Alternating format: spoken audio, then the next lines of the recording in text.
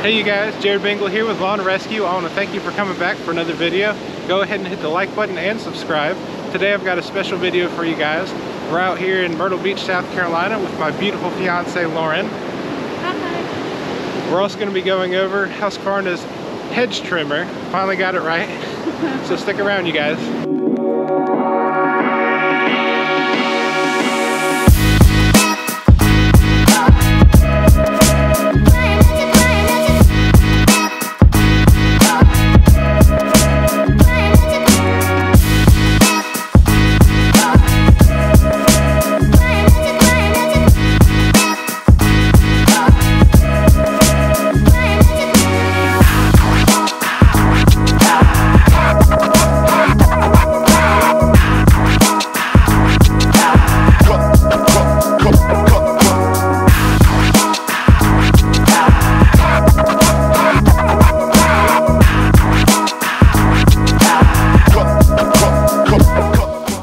Just a reminder for you guys, this unit was put on back order for about 3 months because of all the supply chain issues we've been seeing.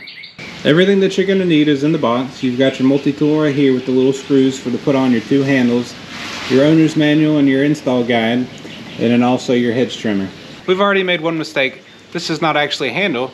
If you look in the owner's manual, this is actually going to sit up underneath the engine. The first item to be installed is going to be the actual handle, and this is going to go right here and allow you to oscillate the head.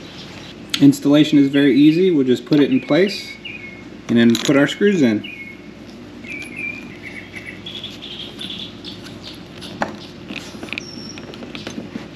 How you operate the head is you take this piece right here and you pull it down, and that'll release the head, and then you can start moving it and then let it go and it'll lock in place. Next order of business is going to be the impact guard, and we're going to put this on with 3 bolts on the bottom of the gas tank, and this is going to help protect any impacts to the gas tank and to the motor and kind of give it a little bit of a springy cushion. Installation for this is going to be very easy. You've got 3 bolts that go right there.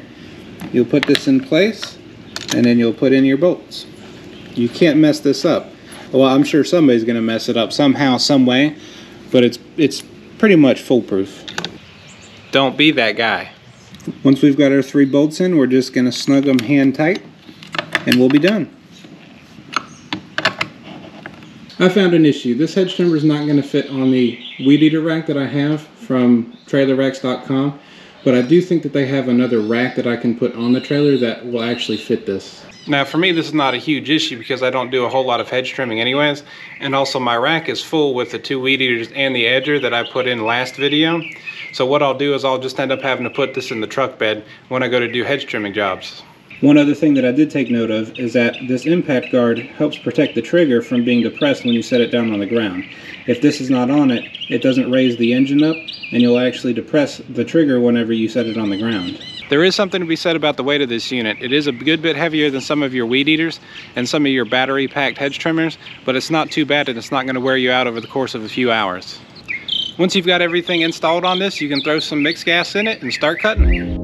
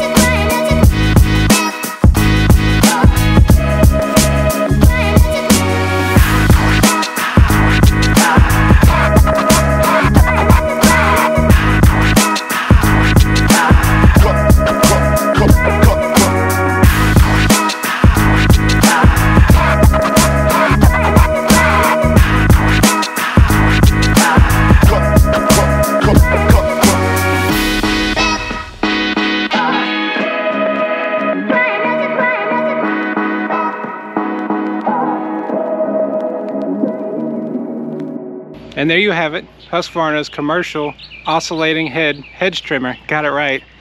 If you have this thing, let me know if you like it. Put down in the comments down below what you like and dislike about it. Hit the like button, subscribe, turn on the notifications, and I'll see you in the next video.